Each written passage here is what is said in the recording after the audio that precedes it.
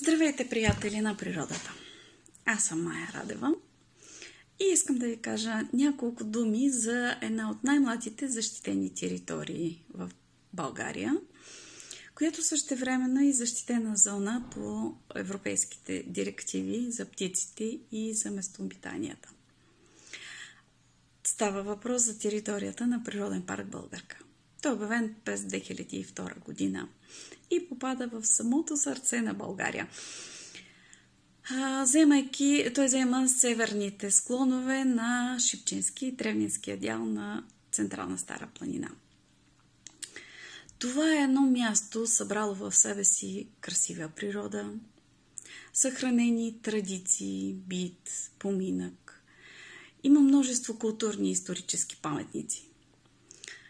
Посещавайки тази територия, вие може да се докоснете както до невероятните местообитания, да наблюдавате птиците и животните, а в същото време да се върнете и назад във времето.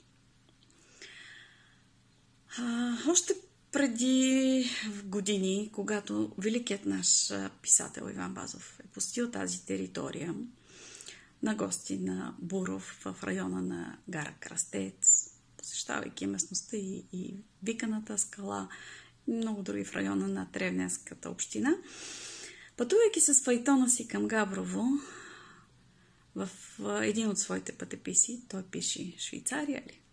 Та това е Швейцария, та това е земен рай.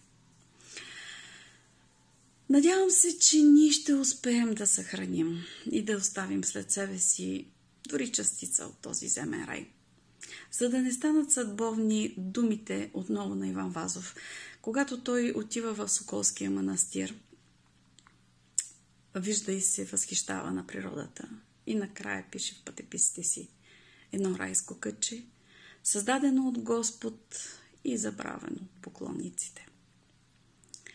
В днешния комерциален свят, в който живеем, всяка една малка стъпка в полза на природата е една малка победа. Едно зрънце съхранена надежда, че ще има какво да завещаем на нашите деца. Надявам се, чрез обичта към природата да станем и по-добри към хората.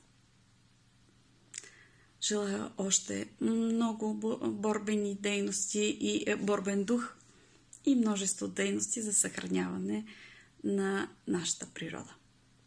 Хубав ден!